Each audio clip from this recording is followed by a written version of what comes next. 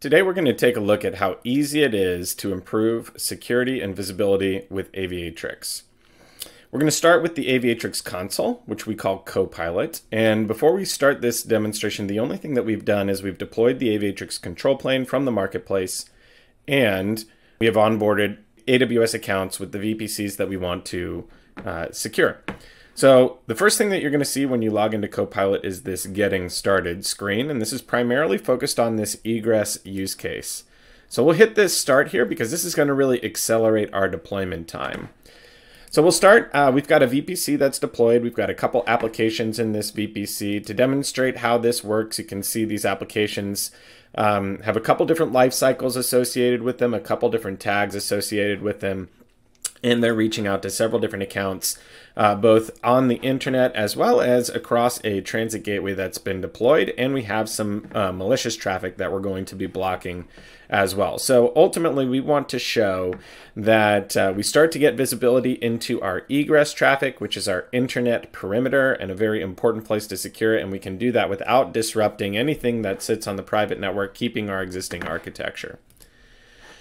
So when we start in CoPilot, we're going through our secure egress workflow. So this particular VPC, we're going to call it our secure egress VPC. And the first step here is to deploy our Aviatrix gateways. Now you can see we've onboarded the account, and it's already detected all of the things that we have in our environment. We're going to deploy we're going to deploy our gateways and stage those in our VPC. And you can see that we can deploy multiple different gateways in a single VPC across multiple different availability zones so that we maintain that isolation, that high availability, and optimized traffic flows. So once we hit go here, Aviatrix is going to reach out to the AWS console or the AWS API, and it's going to automatically deploy the Aviatrix gateways.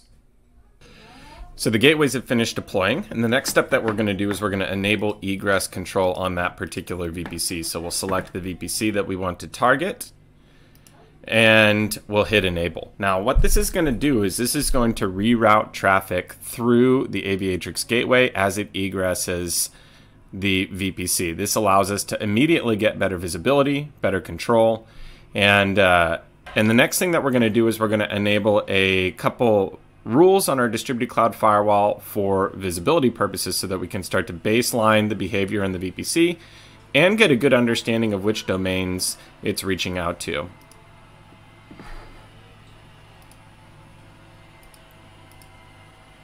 Now, if you have egress traffic in the VPC, you should immediately start seeing things show up here in this screen, but we're going to pop out of this wizard real quick and show all of the visibility that we can get when we now have these gateways in place. So we'll start by taking a look at topology view. So this is now looking at the VPC. It's showing all the information that we know about the network. We can not only see the subnet information, we can also see the workloads that live in that subnet. So these are these same application workloads that are communicating out to the internet, and these will be important when we start to create our security policy. We can also start to initiate troubleshooting. We can go into any one of these gateways. We can do things like testing connectivity to a particular workload to see whether a port or protocol is open. We can look at the active sessions that are going through that workload. We can also do things like packet captures to actually start to troubleshoot information in the environment. Now, if we go down into our Gateway Detail tab here, you can actually go in and you can see additional network information like things such as route tables. And you can go in and see a couple different things here. First off, you'll see that we do have our existing private network connectivity is still intact going through our transit gateway. But we can see when we look at our private subnets that the next hop for our internet egress route is now the Aviatrix gateway. Aviatrix is now managing this default route to ensure that we have proper failover and compliance for that traffic flowing through our new perimeter security control.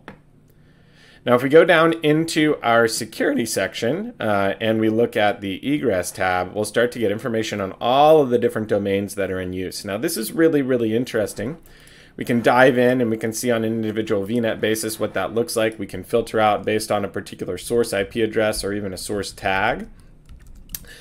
And this is helpful for a number of different reasons, right? It's not just about forensics and security, but it also helps us understand, egress data transfer is something that has a cost associated with it. And this granular layer 7 visibility allows us to also get a good understanding of how the egress traffic is being consumed and allows us to help make decisions on how to potentially optimize that. Now, as we first started out, we haven't had added any controls to the environment, but we do have our ThreatIQ feature configured. Now, ThreatIQ is constantly monitoring for traffic that is initiated to known malicious IP addresses, things that have poor reputation scores. And this is one of the easiest ways to improve your security posture immediately, is by enabling blocking in the Aviatrix platform for known malicious connections. So you can see we're looking for individual IP addresses. You can see this particular IP address is on a known, has a poor reputation. It's part of a known botnet, and we can automatically block these connections for things like Tor, for command and control, and other things along those lines. So when we go to our workload, you'll see immediately, without configuring any real policy, we started to block this particular connection to a known malicious host. So the next step here is to start moving towards a zero trust policy. You can see the default rules that were configured by our Getting Started wizard allowed us to monitor traffic in the environment, but we're essentially allowing all of the same internet traffic. What we want to do is we want to move towards a posture where only the allowed egress domains are in place. And so this is where we can go back to our Getting Started wizard and we can use our discovery tool. So this monitor mode has been baselining the domains that are in use. And what we can do directly from that is we can automatically generate what we call a web group. And a web group is a set of domains that are going to ultimately be allowed as a part of this particular egress VPC. So we'll name our web group VPC1 web group. And you can see that it's detected 4 different domains that are in use. So we've got Azure, Amazon, Facebook, and Google. And as a part of this, we don't necessarily need Facebook to be an allowed domain. So we're actually going to remove this from our web group. And if you continue through the wizard, this is automatically going to apply this policy now to that particular VPC. So what you'll see pretty quickly here is that now our Facebook traffic is getting denied. Now let's go and take a more detailed view of this, because this is really about getting started. We'll look at our application. You can see all of a sudden everything else continues to work as expected, but our Facebook traffic is getting blocked. And if we go over to our Distributed Cloud Firewall, you'll see we have a new rule in place for that particular VPC.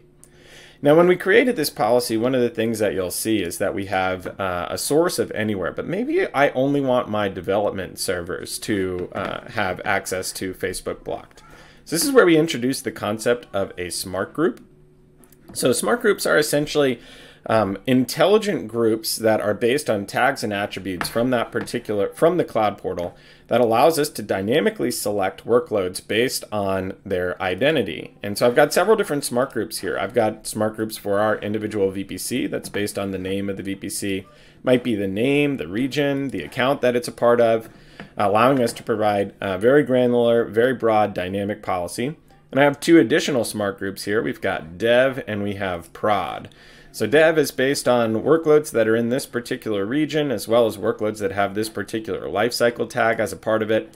And you can see currently this is applying to our one workload here.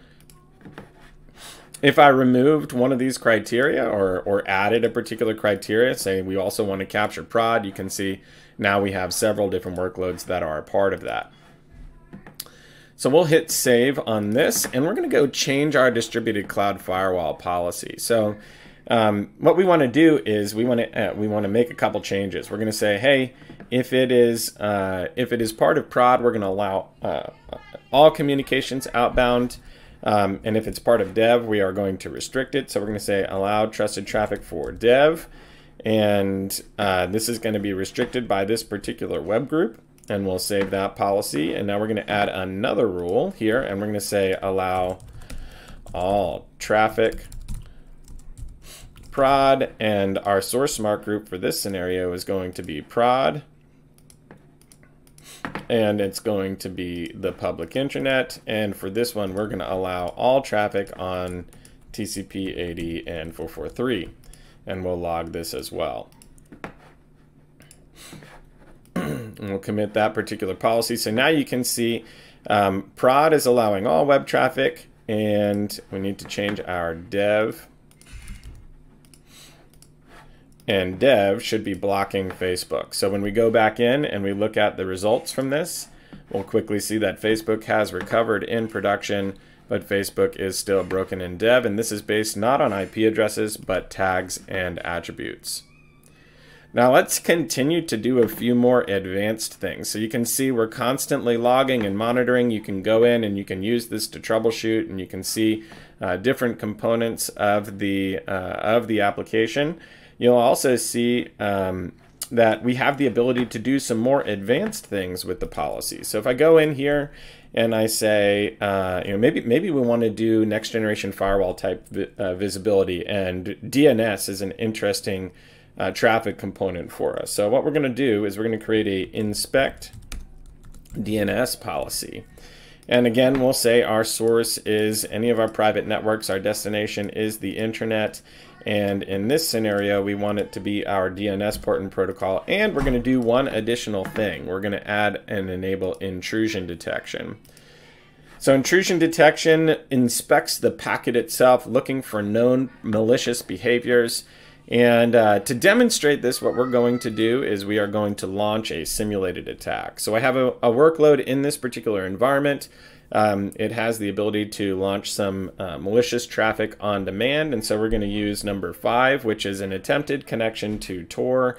And we're detecting that connection based on a DNS request. So we'll kick that off. So if we go back to Aviatrix and we look at our tab detected intrusions, you'll now see that we have an indicator here where we're reaching out to Google DNS, and we are trying to query for a Tor domain, right? So this is much beyond IP address. This is actually diving into the packet, looking for known malicious behaviors, detecting things like command and control.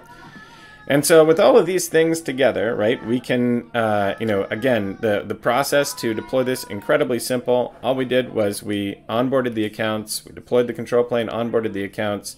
We started redirecting traffic through the gateways. We immediately gathered additional visibility and control into all of the connections that are flowing through the Aviatrix gateways, as well as started to apply basic security controls with blocking known malicious activity. We moved our VPC into a zero trust posture with an explicit allow list of domain names.